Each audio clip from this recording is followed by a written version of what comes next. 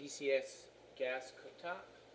One of the things it kept doing was it kept sparking even when the burner was lit. A lot of the videos say to replace the spark piece inside here. It's a blue box, but before you do that, make sure to clean the cooktop really well. This stuff can come right off if you want to look exactly so you can see what you're doing better, but there's an igniter right here. And what happened was the igniter was dirty, and it was not made of spark, so it kept sparking all the time and never got a flame.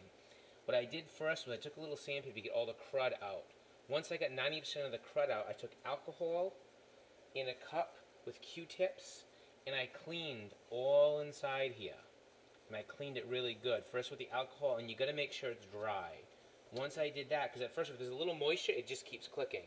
All of the DCS cooktops, the pieces that hook back up, if you take them all off, when you clean, they have different holes, so you can't put them in the wrong spot. Just make sure that's back on before you put it on, because the flame shoots right up straight in the air.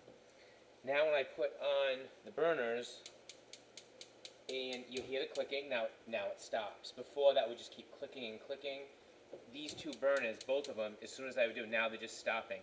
They would just click and they wouldn't stop the fire. So what I don't know how to say that.